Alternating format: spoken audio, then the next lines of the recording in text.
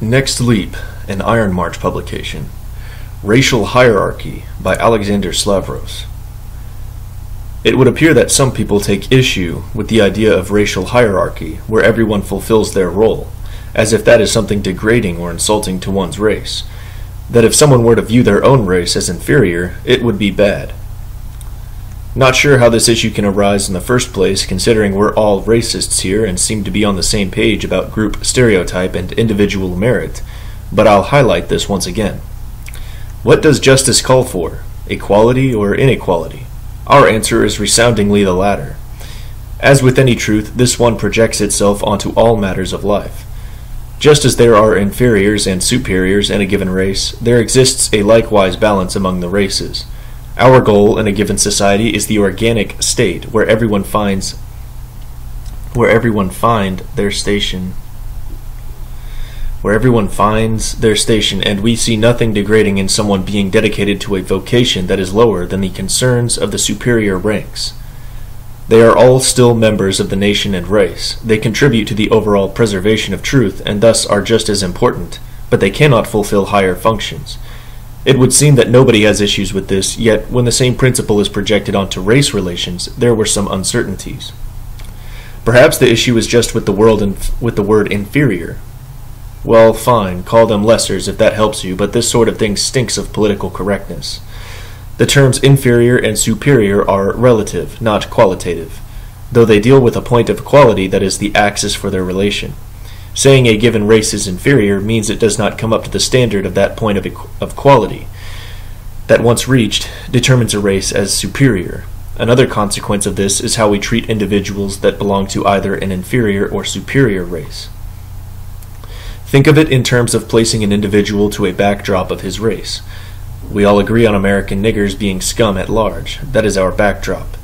But when we talk to an individual representative of the race, we deal with him in regards to what happens once we consider that backdrop. If he blends in with the backdrop,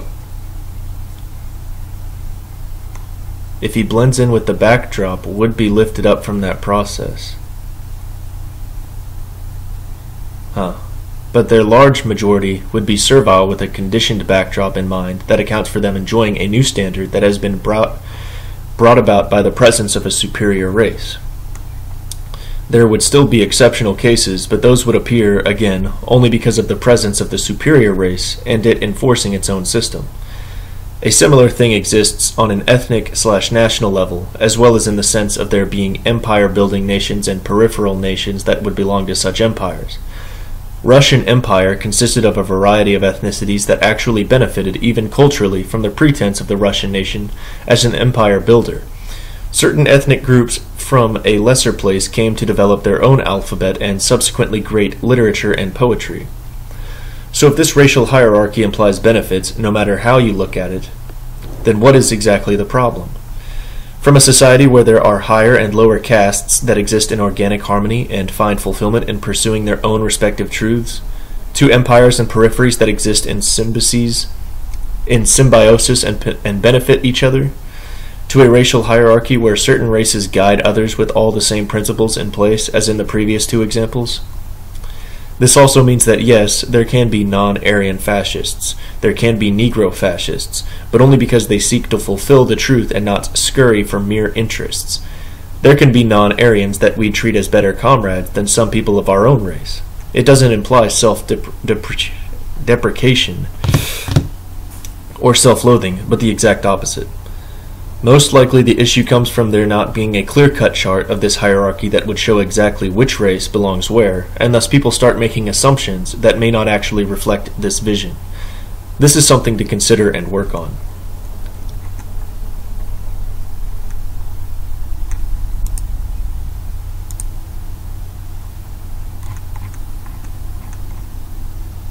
What the heck?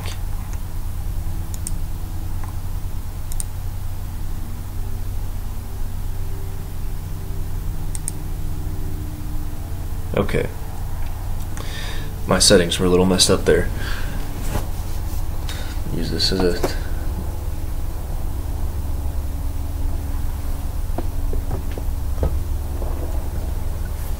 The next article is The Lemming Principle by Zager. There's an concept explained by various fascist sources, which is important to understand if we're going to be effective in propaganda, in activism, and ultimately in rulership. It's a fundamental aspect of human nature that has a massive impact on how our society functions, yet it's barely, if ever, discussed in modern circles outside of fascists. 2 survival strategies, 2 kinds of men. In order to understand why people behave the way they do, it's important to know what's most important to them. Sure, a large part of that is in culture, in their religion, in their worldview. But there's a kind of deeper biological and instinctive part of that too, which I would call the survival strategy of a man. There are 2 different strategies. The first, most common by far, is social in nature.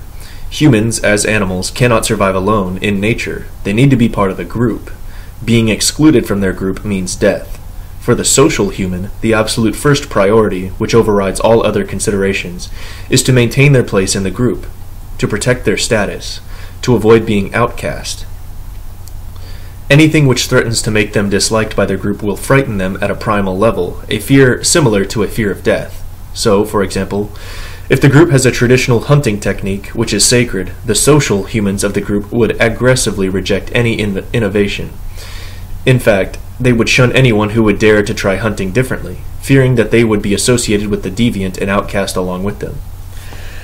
It's important to note that this is not a calculated, conscious strategy. It's an almost subconscious emotional response. This is a very good survival strategy, which ensures that the social human will thrive within the group and help maintain the traditions of the society. At least 90% of humans are like this, at least in whites. The second strategy, much rarer, is more primitive and less... Oh great, now I can't scroll down to the next page. Good lord.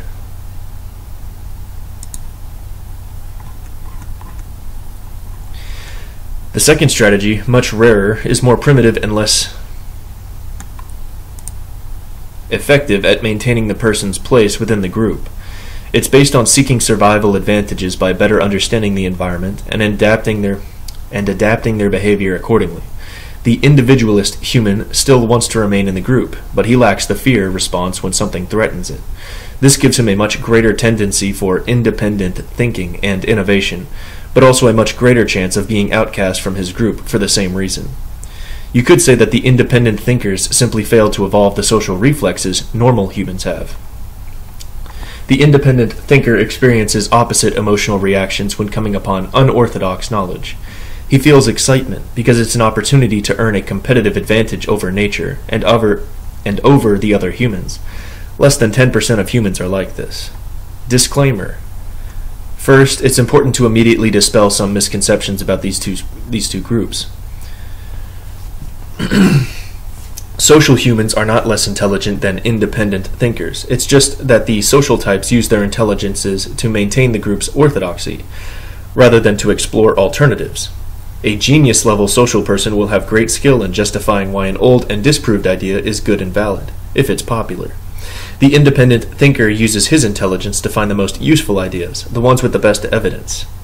The social types can in fact be part of revolutionary groups, or groups with very unconventional ideas.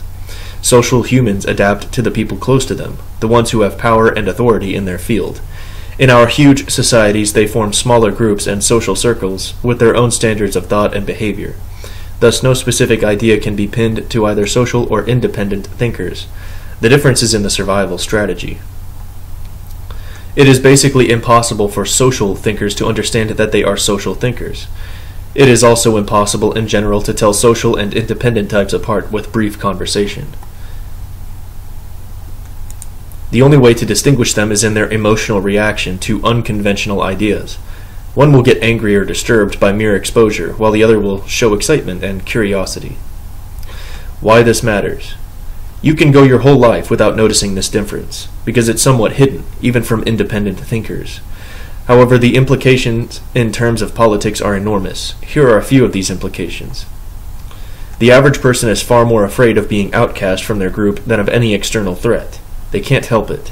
If fighting against an obvious and imminent threat will risk their position or reputation in the group, they will never do it. Indeed, they will never even think to do it. It's impossible to propagate unpopular ideas in a mass of people. if they feel that the people around them despise those ideas. Arguments are meaningless because nothing can get rid of the fear reaction when dealing with taboo ideas. Inversely, you can convince social types of anything, no matter how absurd, if they believe that people around them also have the same opinion. If those in positions of authority strongly disapprove of the opposite idea, then this will trigger the fear of being outcast, and the social type will affirm without hesitation that the sky is green and the ocean is red. Any group of people, composed of social types, that is left to itself without interference, will maintain its traditions and standards of behavior very rigidly, because they all fear being seen as different from the group. Even the leader will fear adopting drastic reforms, and thus change is very slow. Since television can artificially create a notion of public opinion, those who control it can override the ideas and values even of the people around the social human. Propaganda aimed at the masses will be utterly ineffective if those masses do not believe you have the social power to outcast them. In other words, if they believe you are a fringe movement. This is true even with propaganda of the highest quality. The minority of independent thinkers, however, can be reached by well-conceived propaganda, even if social pressure would normally discourage them from adopting the desired opinion. Thus, the support of a majority of the population is an indicator of success, not a prerequisite of success. The majority will support you when it becomes fashionable to support you, and not before. The real victory can thus only be secured before that, when the movement only has a small fraction of the population behind it. True political power is the power to decide what is good and what is evil, according to the standards of the group. Many social types will rather die than act in a way that would threaten their status and position in the group. This is one of the mechanisms behind the social justice warriors' suicidal empathy. The aristocracy of a people is normally composed of the independent thinkers, since those are the people who can think beyond the norms of the group and make unconventional decisions when necessary. There are many other implications of this in all areas of life, from science to government or academia, but I think you get the general picture and can figure out the rest easily.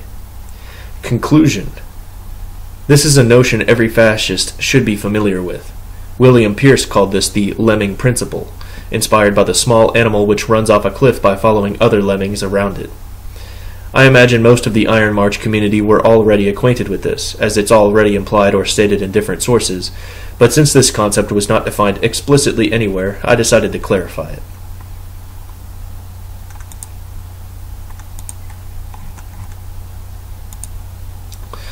The Burden of Leadership by Zager. The concept of leadership is crucial to fascism, because the cosmic order implies a hierarchy, and this requires that the superior rules over the inferior. The greatest good, the most perfect harmony is only possible when good men take on the burden of leadership. However, beyond this, there are practical difficulties in leading others and taking decisions. Here are my thoughts on the principles of temporal leadership. Swig.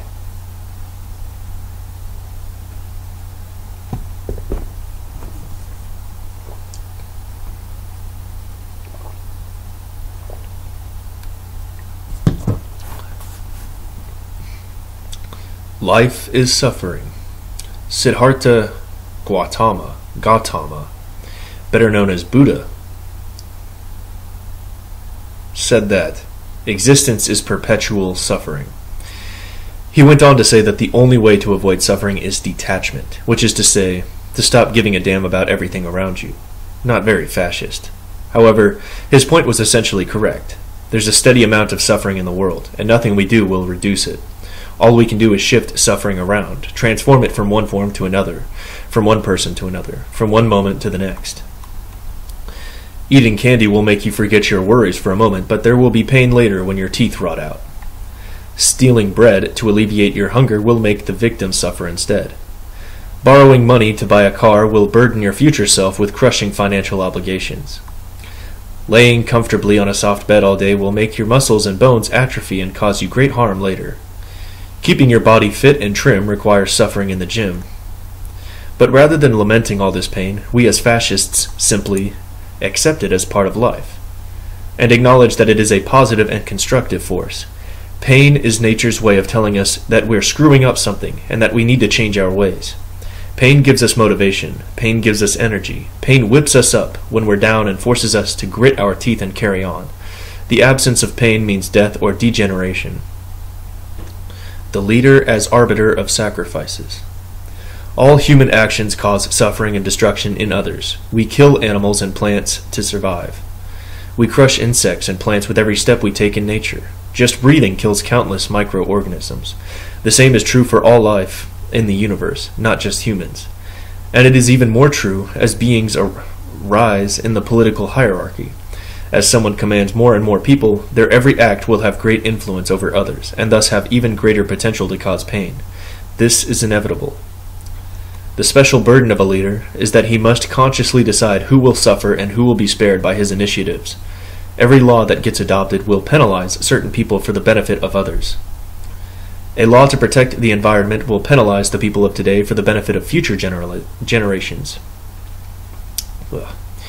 A law to stop smoking in public will make smokers suffer to spare non-smokers the annoyance of the smoke. A law to conscript men for war will sacrifice the young males for the benefit of women, children, and the elderly. Labor laws make business owners suffer for the benefit of their employees. There is obviously no such thing as a decision that will benefit everybody. However, it's possible to ensure that the brunt of the suffering will be felt by people outside the group, gang, nation, race. To be a leader means that those under your authority trust you to make decisions that will make the group suffer less, which is to say that you will export the pain outside the group. And people will trust and admire a leader who keeps his priorities straight. Being a leader. In my definition of fascism, I explained the difference between worldviews and ideologies, being that one is a direction, while the other is a method of getting there. In the same way, people expect two things from you as a leader: that you're taking them towards a clear goal, an ideal they can all dream of and be inspired by, and second, that you manage them on the way there. The average person is just as cowardly as the liberals making stupid decisions for us today. They don't have the will to sacrifice others for their benefit, even if those others are foreigners, enemies, or worthless criminals. But make no mistake, they'll love you and follow you if you do it for them. Even at the level of a group of friends, sharp leadership makes everything smoother. For example, imagine 5 guys are planning a road trip.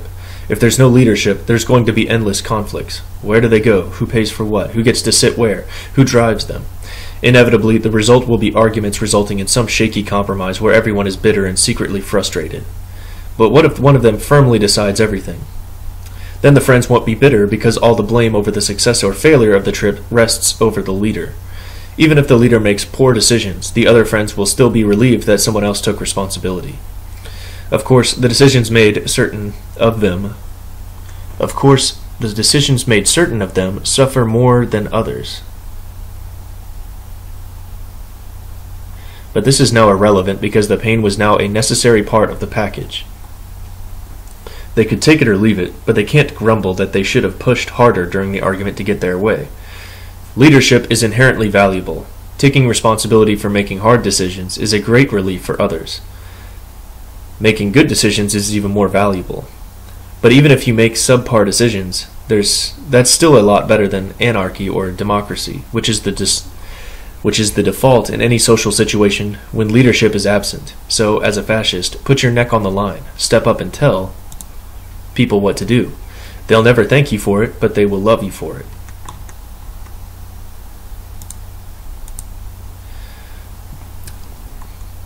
Castes and Vocations by Alexander Slavros.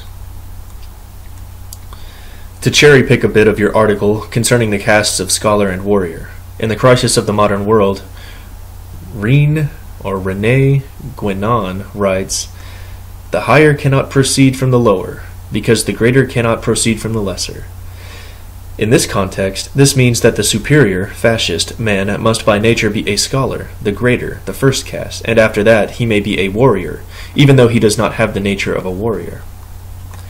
It is not possible for warriors by nature to become transcendent in the same way as scholars by nature may do so, because caste, in its traditional meaning, is nothing other than individual nature, with the whole array of special aptitudes that this carries with it, and that predisposes each man to the fulfillment of one or another particular function.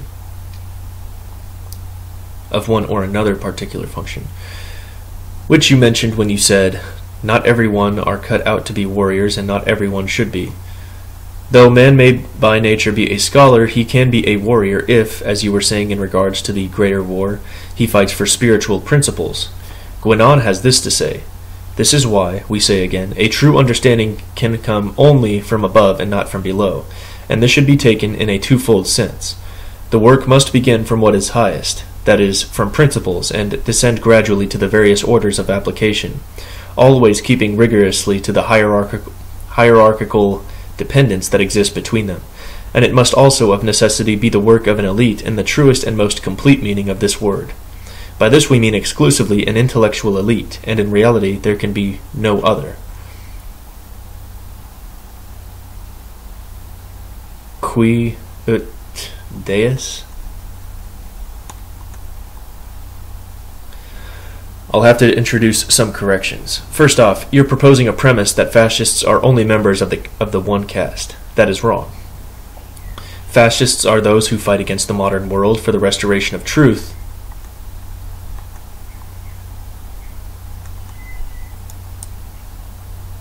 Oh man. My settings are so messed up, I can't even scroll to the next page. I have to find it on the sidebar. Fascists are those who fight against the modern world for the restoration of truth in temporal matters, but they can come from any spiritual caste, or even race for that matter, so long as they fight for the restoration of truth regarding their status in the racial hierarchy, regardless if they are somewhere up or somewhere down on it. A serf can be fascist so long as he upholds his nature and truth and enforces it towards others. Like how in ancient caste societies, if someone from the superior caste tried to do the work of the lower castes, he'd be shunned as a pariah, not just by those of the superior caste, that is to say his equals, but also by those in the inferior castes, who would see it as an affront to themselves as much as to the whole truth that someone is attempting to act however he wants, regardless of his truth, because that makes him a liar in the deeper sense of the word. Fascism is merely the latest term used to describe our struggle and those who want to adhere to the truth. Fascism does promote the creation of the superior man, but that comes about from the adherence to one's truth, including racial truth, rather than from making all men into scholars. That being the other problem with your premise, you imply that the only fascists in a fascist society would be the ruling class, or you're implying that everyone would be brought into the fold of the superior caste, which would be another affront to the truth as a form of egalitarianism. Next, nowhere is it implied that warriors cannot transcend, because the relationship of the upper castes is very close, and they are the only castes imbued with spiritual force behind them.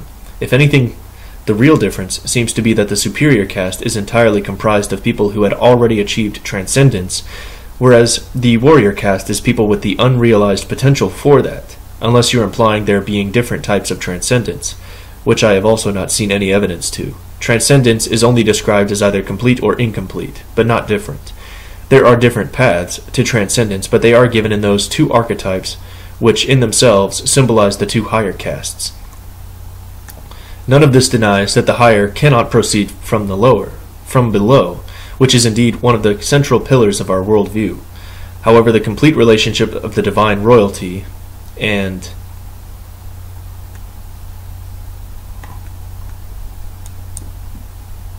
warrior castes is not so cut and dry. By scholars, I mean those with knowledge of eternal spiritual principles, truth, and my interpretation of fascism is that it is a manifestation of the truth. And so fascists would be scholars in that sense.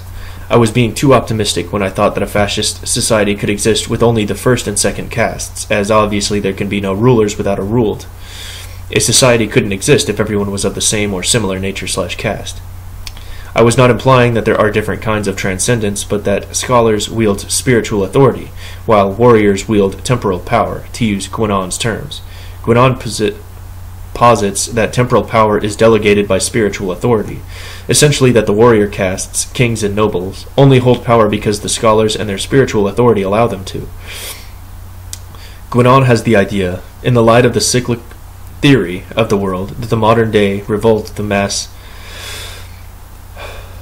Guinan has the idea, in the light of the cyclic theory of the world, that the modern-day revolt of the most inferior against the superior began when the Kshatriyas, warrior caste, revolted against the Brahmins, intellectual caste, in prehistory. It is a question of a struggle for supremacy, a struggle invariably arising in the same manner. Having first been subject to the spiritual authority, warriors, the holders of the temporal power, revolt against this authority and declare themselves independent of all superior power, even trying to subordinate to themselves the spiritual authority that they had originally recognized as the source of their own power, and finally seeking to turn the spiritual authority to the service of their own domination. This alone should suffice to show that in such a revolt there must be a reversal of normal relationships. Gwinan did not believe that Kshatriyas could transcend like Brahmins. Those who are made for action are not made for pure knowledge, and in a society constituted on truly spiritual bases, each person must fulfill the function for which he is really qualified.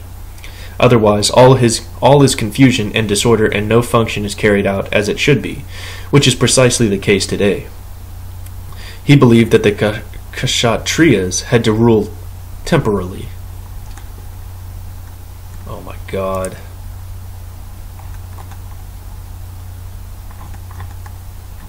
I have no idea how this is even happening. Temporally. He believed that Kshatriyas had to rule temporally, or in government. Okay, there's the page. By the next recording, I'll have that fixed. That's freaking annoying. As it is their nature to do, and do well, but the Brahmins are superior to them, as spiritual authority trumps temporal power. The royal Kshatriya function includes everything that in the social order constitutes what is properly referred to as the government. As for the priesthood, Brahmin, its essential function is the conservation and transmission of the traditional doctrine, in which every regular social organization finds its fundamental principles. Qui ut que, qui ut deus.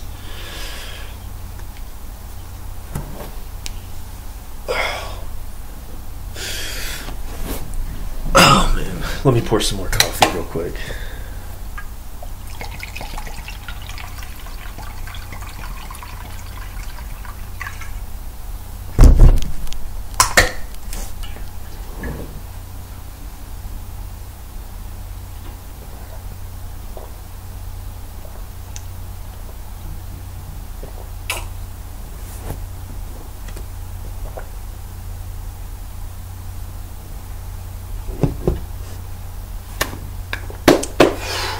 All right.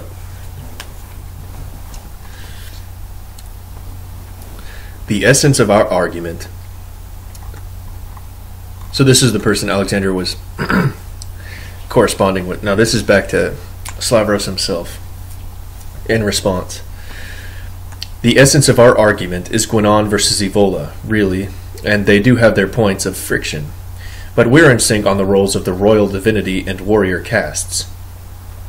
About Gwinan's position as to the fall of the royal divinity, I rather agree with Evola's point here that the royal divinity caste first degenerated, which led to the rise of the warrior caste against it, and after a while it degenerated as well as leading to the uprising of the lower caste. It's the same process but not introduced via revolt as the origination of involution, but via degeneracy. And if warriors couldn't transcend there wouldn't be assigned to them such spiritual dimensions as hero and heroic life. Point is what they do upon transcendence. And there is the point of the ascetic, or the ascetic, who lives a unified life and exists outside the caste system like the pariah. But the former exists above it while the latter exists below it. Above the caste, there's a quote here, above the caste, being the ascetic, that becomes free from the form by renouncing the illusory center of human individuality, he turns towards the principle from which every form proceeds, not by faithfulness to his own nature and participation in the hierarchy, but by direct action. If anything, this seems to be referring to the emperor of the world concept. Your own recent writings on that issue seems to corroborate that idea. Also, my old graph for the caste system and involutionary process. I'll be updating it sometime in the future, but it's good to have here as a potential discussion point as well. Involution. Okay, there's a graphic here. first fall is the divine royalty, which is kings of spirit, the golden age. Second fall, warriors or kings of blood, silver age. Third fall, merchants, kings of coal, oil, iron, bronze age. Fourth fall, workers, kings of labor, iron age. On the side, I just can't read it that well. The print's pretty small here. So it's got the traditions of each fall, the leaders of each tier on this pyramid, and then on the side has the material castes, or the world in terms of reality, which the third and fourth fall, which are the merchants and workers, and above that is the spiritual castes, or the reality of warriors, and then the super world, which is still in the spiritual caste, which makes up the divine royalty, or the first fall, the top of the pyramid of involution. It goes into better detail about the traditions and the progress, but I can't read it. Anyways, there's a big block quote here. What is most relevant in our today lives, and most relevant to the restoration of traditional civilization, is realizing what caste we belong to. After that, we can participate in using fascism as a means to restore tradition in Europe. The only thing I have to say relating to castes, in principle, is that Guanan's elite is essential, and that before it's even formed, its future members need to engage in their interior work to prepare themselves to lead the restoration. All of these articles on the principles of the traditional worldview are not only interesting, but informative and essential to preparing oneself for the interior work. I would just like to see something on how people are applying esotericism in their day-to-day lives, because I certainly have hardly anything to offer." End quote. By Panzertanz. Back to Slavros. "I'd say it works backwards to what you imply. We realize what our castes are by participating in the fascist struggle which puts us to the test, and we see where we excel and help the cause, and where we are useless. Like Corgianu said, the new elite is born from the struggle, but not just the elite is born. Everyone find their place in the castes. So rather than sitting and figuring out who you are in that regard, and only afterwards participating in the fascist struggle for restoring truth, we should just jump into the fight, and our utility, skills and talents come through, and we fall into that role in the struggle and in the caste system. And Guanan didn't come up with this, nor did Evola. They explained something that always existed in our worldview as one of its pillars, which is why it's essential. Not everyone can apply esotericism in their daily lives. Those of the lower castes can't directly engage esoteric forces like the highest caste can, nor enjoys some relation with those forces like the warrior caste. Lower castes engage with esoteric forces by mundane activity that fulfills them in their true nature, which is the default state for everyone in our ideal society. Upper castes just enjoy that and then some." Another quote here. "I am unsure exactly what others have written, but from how I see it, man in himself is by default empty and will degenerate without anything higher.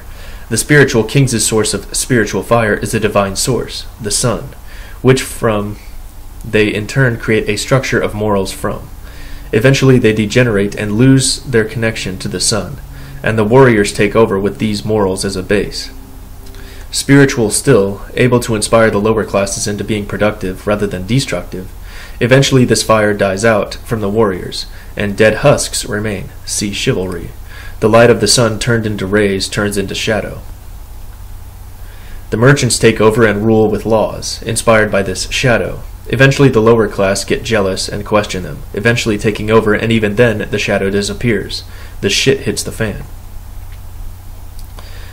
What I find a bit interesting, though, is that there almost seems to be a difference between the black sun and the sun. The sun representing something viral and constructive to create a new order, Helios, while the black sun seems to be viral and destructive to crush the degenerate one, Kalki. Or am I mistaken somehow? By Neudberg. Fuck. I scrolled down and lost the damn page again. Alright. Slavros' response. Depends on what you mean by man in himself in this instance, though I think where you're coming from, and it's presented in a quote in the chart above, the establishment of an objective and efficacious contact between them, world equals material/physical reality, superworld equals spiritual/metaphysical reality, was the presupposition of any higher form of civilization in life. And as per the law, that something great cannot come from something small, there is the point of how great things can only degenerate into small things. However, when it comes to transcended people, they don't rely on some external source because they have it internalized. It's most likely it is the disappearance of these men that leads to the start of decay. And chivalry has a very particular meaning that today people don't know about, so it may not be a fitting example to your point. I myself don't know what's the exact origin of the black sun symbolism and how much the concept is associated with the black sun symbol. All I know is that in alchemy, the black sun is actually the material counterpart to the golden sun.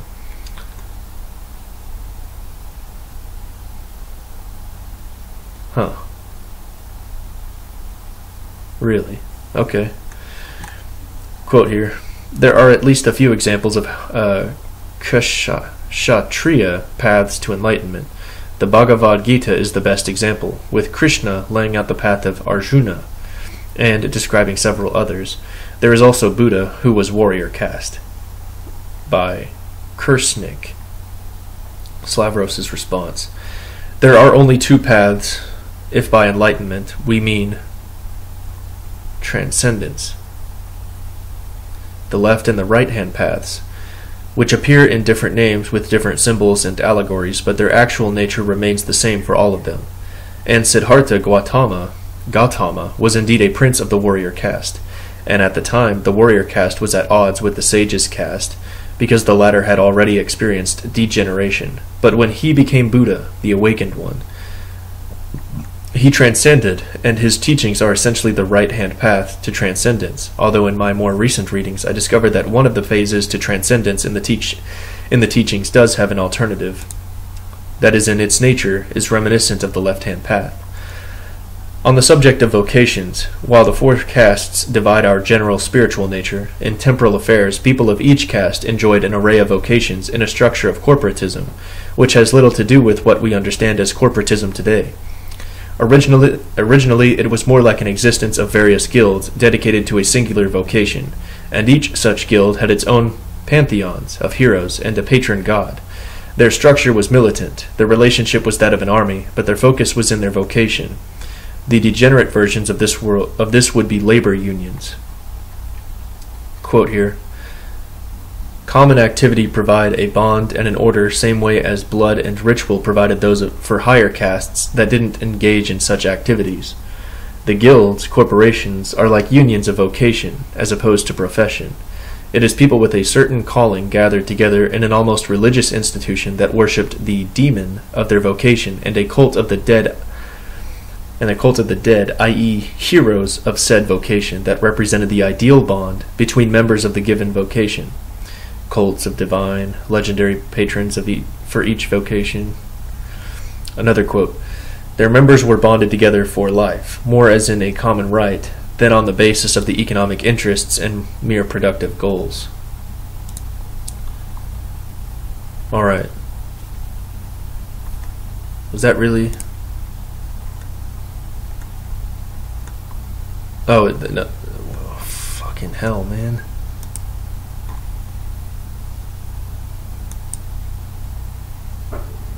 Okay. Alright, that ends that article.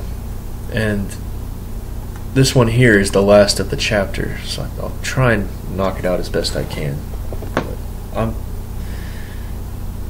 man, after I hit that 20-30 minute mark, I'm pretty much worthless, I've found.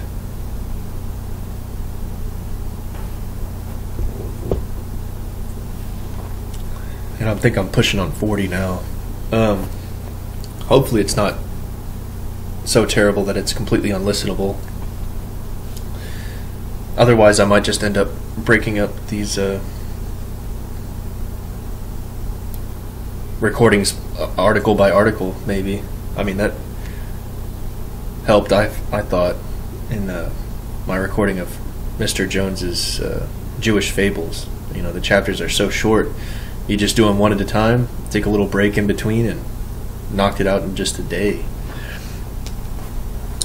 And I felt as if those were my best recordings, really. Anyways, final article of Chapter 2, Emperor of the World, by Alexander Slavros.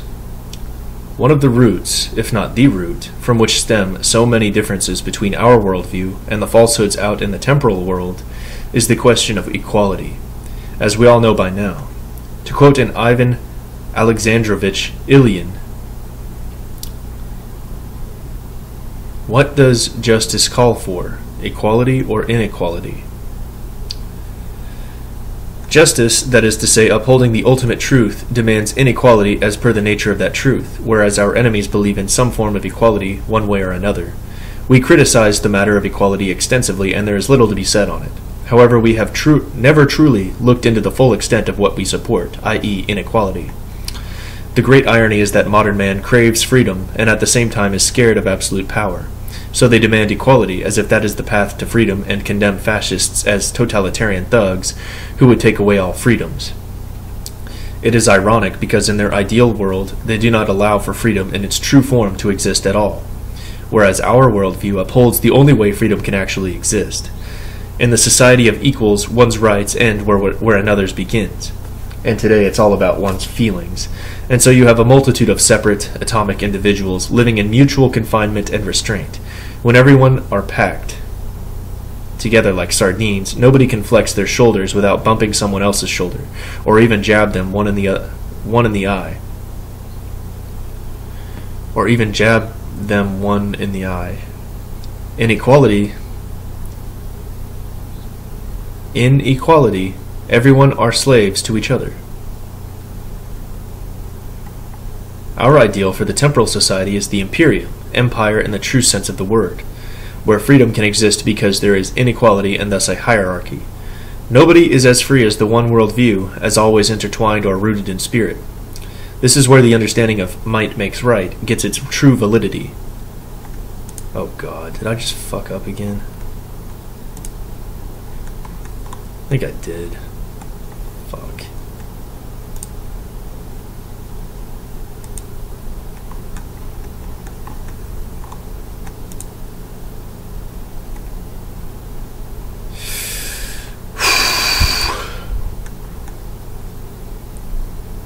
Our ideal for the temporal society is the imperium, empire in the true sense of the word, where freedom can exist because there is inequality and thus a hierarchy.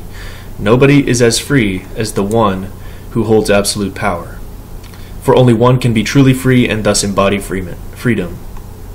In inequality, one becomes freedom itself. This is the emperor of the world, universal ruler. This is a visible reminder of the image of the universal ruler, Kakravarten, an expression that literally means the spinner of the wheel, in reference to him who, as an immobile center, moves the wheel of the regnum and of the ordered universe. I highly recommend reading Evola's Heathen Imperialism chapters dedicated to this subject matter, as they are easily comprehensible and have a propagandish flair to them that will make them more enjoyable for the broader audience as opposed to other Evola texts. True liberalism and hierarchy through might conquering the state. Thus the empire, hierarchy, and freedom are inherently entangled together, with the emperor at the center of it all. Here we must bring some distinction between a temporal leader and the emperor of the world. A temporal ruler can only aspire to titles such as the first son or first servant of their respective nation and empire. Their rule is more so temporal. However, the emperor of the world is something that goes far beyond temporal matters, as he holds both temporal and spiritual power. With my previous topics in mind, it should be self-evident that the emperor of the world absolutely must be someone who had achieved transcendence, which thus imparts to him the power to rule in both physical and metaphysical aspects of life. This is essentially a god on earth. I mentioned in previous writings how today someone to have achieved transcendence, a man above time, is more likely to walk over temporal affairs than engage in them. And I also mentioned that should a temporal manifestation of our worldview arise, that such men would be more likely to become involved in temporal affairs. The emperor of the world is someone who'd not simply rule one society or nation, but the entire world, and thus any temporal ruler would be his servant as well. Emperor of the world is identified by his might, which in our worldview is always intertwined or rooted in spirit.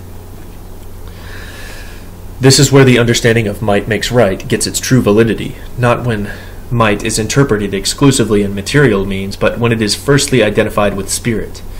But otherwise, the same principles apply. Who will get to flex his shoulders in a packed can of sardines? Whoever imposes his will to do so onto others and his freedom will be defined by how much elbow room he made for himself. If someone manages to stop him and fight for his own space, even if limited, then the two come to a point of conflict where either they will be at a standstill and thus become mutual slaves, or one will dominate totally and thus prove himself to be the only truly free entity. This is how hierarchies are indeed formed. Some still live with little elbow room. Others have a bit more, but only one may walk around and push others out of his path and have it all. Of course, this is more akin to how the modern man would see a hierarchy, through the notion of oppression and such. In other words, as someone displeased with their rightful place. In reality, the existence of the one truly free person gives organic order to society and helps everyone find their true place and thus achieve happiness and direction. In the past, there were most likely many candidates for becoming the emperor of the world, but the world was larger and they most likely never had their elbows brushed against one another, and thus the role was never fulfilled to its true extent. Today, our world is that much smaller, and now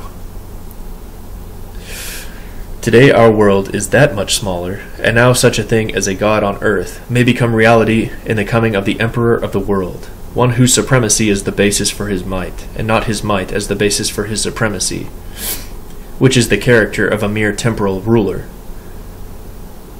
I've mentioned how man above time internalizes everything within until he is nation itself, race itself, and so on. Emperor of the world is that, but he is also someone who manifests metaphysical law into temporal law, and is thus the empire itself, the state itself, the only one who may say, I am the path, I am truth, I am life. Not to mention that many can aspire to transcendence though few have the inherent capacity for it. Destiny in the Francis Parker Yockey sense of the word. But nobody can aspire to become emperor of the world, as it is something exclusive to one, the one. Here I am bringing in a bit of my own speculation together with what I read from Evola. You can look into this more via his book, Mysteries of the Grail. The coming of the Emperor of the world can only happen once he is awakened from slumber, finds a new manifestation in human form, an avatar, or given a kingdom to return to, when the withered tree of the empire blossoms again. This is something that is covered extensively in the book mentioned via various myths from all over with primary importance given to the myths of the Grail.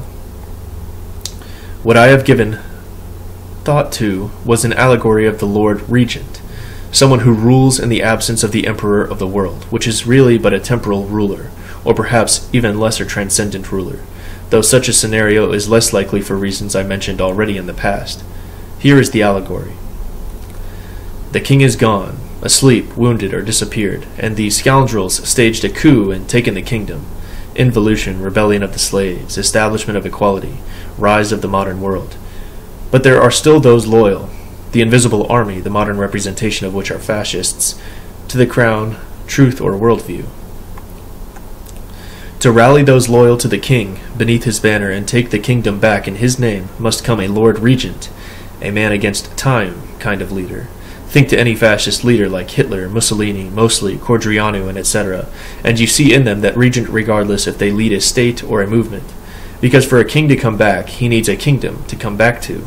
Our struggle to usher in a temporal manifest of our worldview. Upon his return, these regents become part of the hierarchy underneath him, ruling as temporal leaders on his behalf as first servants of their respective nations. The purpose of this article was in showing the extent to which inequality is one of the root concepts we support. It's a notion that may still be overwhelming for most, novices especially, but we don't often give it thought and just bash away at equality, which is good, but the above shows you the full extent of our worldview, with that aspect of it followed to its logical conclusion, and thus once more gives a more rounded understanding of what we fight for. That concludes the second chapter and this recording.